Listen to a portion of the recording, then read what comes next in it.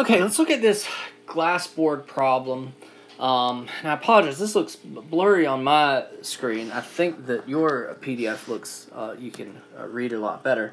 Alright, we want to determine the greatest load P, right here, that this beam can support without causing this A992 steel member BC to buckle. And so, I don't know if you can see this or if this makes sense, but the way that it is pinned right here,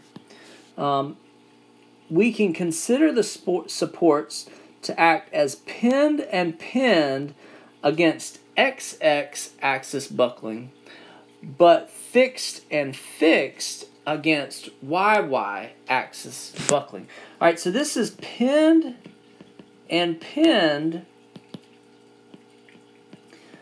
against for the strong axis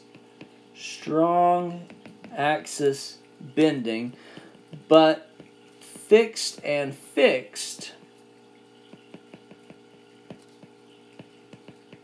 against weak axis bending. All right, does that make sense? If you got a thin ruler right here, and see how there's a slot right here. There's a slot right here.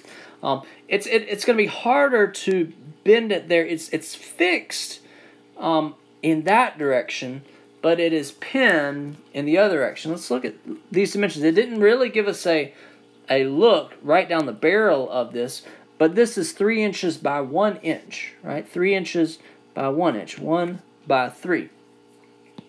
So,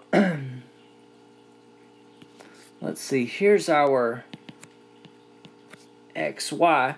The IX is 1/12 BH cubed.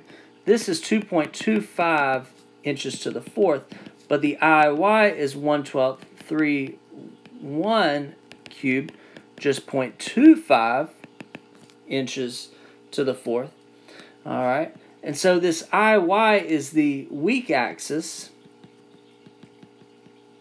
This IX is the strong axis. And so for the strong axis, it's just pinned and pinned. But to kind of help brace the weaker axis, it is fixed, fixed, and fixed. Okay, so in general, we use a smaller I when all things are the same, but the strong axis and the weak axis are supported differently, so we need to test them out differently. I'm going to find the largest force P that will buckle the pin-to-pin strong axis. Then I'm going to separately find the smallest force P that will buckle the fixed weak axis. Compare the two. The maximum force, I'm going to choose the smaller one. Okay, but this force P is not the axial force P in here, is it? I've got to do a little bit of statics, not much, but I've got to do a little bit of statics right here. Let me draw my free body diagram. If I've got a force P right here, I've got an AY and an AX. I've got a compression force right here. Compression pushes, right? Tension always pulls. If it's in compression, it pushes on that beam. So we've got 4, 4. This is at a 3, 4, 5 angle. Just by summing the moments about A. I don't need to start with some of the forces in X, some of the forces in Y, but you could. But summing the moments about A. AX goes straight through it. AY goes straight through it. The 4/5 component goes straight through it, but the 3/5 component of F is acting 4 feet away, right? This component right here is acting 4 feet away, creating a positive moment, and P is acting 8 feet away.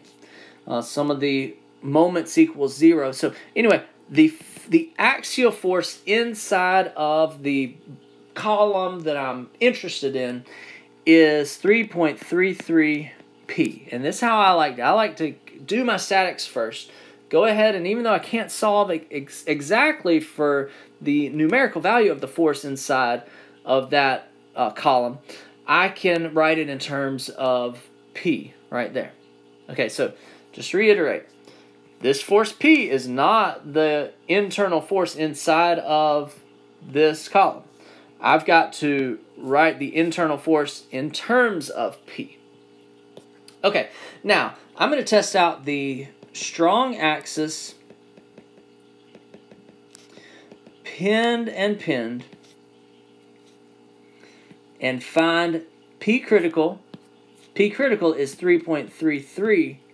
P is equal to pi squared E for A992 still is 29 times 10 to the 3 KSI. That would be given. Now the stronger axis, 2.25 inches to the fourth over, it is pinned, so this is 1. The length is, you can't really, 3 feet by 4 feet. This is 5 feet. This is 5 feet, which is 60 inches squared. There we go. All right, so then I would get a force P 53.72 kips. That might be my answer. So when I apply a force of 53.72, then my column buckles along the strong axis. Let me test the weak axis. Weak axis. The weak axis is fixed and fixed. That's a K value of 0.5.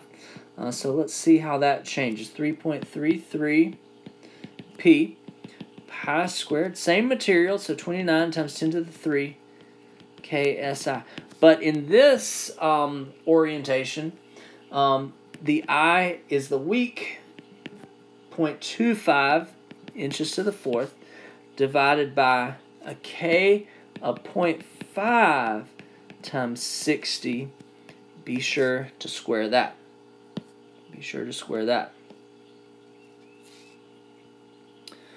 All right, and so then I would get a force P of 23.9 kips right there. That might be my answer. All right, so which one does it buckle first? Which way does it buckle first? It buckles right here at a force P of 23.9 kips. But I still needed to show all my work and test the stronger axis because it's not the same, right? The stronger axis was pinned and pinned. So if the strong axis is different than the weak axis, test out both of them to find the force that would cause the column to buckle. So here's my answer.